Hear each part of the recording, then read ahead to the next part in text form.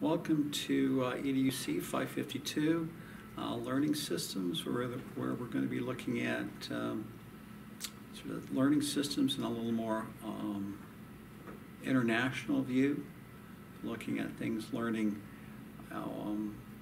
globally. We'll be using two textbooks.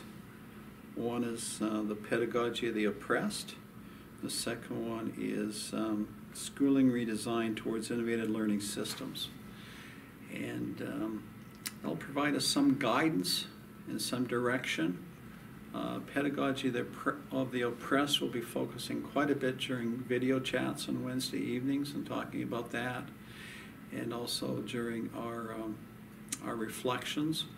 But it'll give us a little broader sense of what we really experience in Montana and in most of the nation, to look at innovative ways of how learning is also done across the internationally. So we look forward to the opportunity. I encourage you to sort of get started and think a little broader, because this will provide opportunity to expand your knowledge base and to think perhaps outside of the box. That what can we do in Butte, or what could we do in Conrad, or what could we do in Turner or in Havre that might be a little different and innovative and provide some quality learning for our students. So thanks a lot for continuing on with MSU-Northern, and have a great holiday season.